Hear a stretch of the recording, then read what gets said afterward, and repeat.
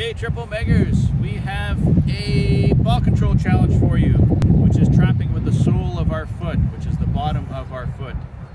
The key to trapping is you want to be on your toes, just like any time you want to control a ball. Just by yourself, you can drop the ball, and we just want you to get your foot above the ball just as it hits the ground. So the ball will hit the ground first, sole of my foot. You keep your foot really nice and relaxed so it absorbs the ball, it takes away the bounce. So, level 1, can you drop the ball and control it 10 times with either foot? Level 2 now, you can start practicing with your parents. And you can be in a stationary position between two cones and you want to control the ball with the sole of our foot and make sure it doesn't go any further away than these two cones, which are just about a yard apart.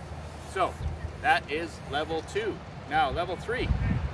You're not always going to get a perfect ball in soccer, so we want to learn how to come and meet the ball. So your parent's going to throw the ball between the two cones, and you want to come and meet the ball between the two cones and get it under control with the sole of your foot.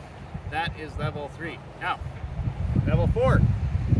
We are going to stand behind our cones, and your parent's going to throw it either left or right, and you want to come and meet the ball and control it in that space.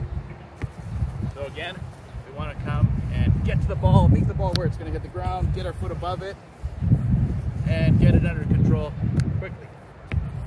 And that is our trapping with the sole of our foot. Good luck everybody, and we hope to see you soon.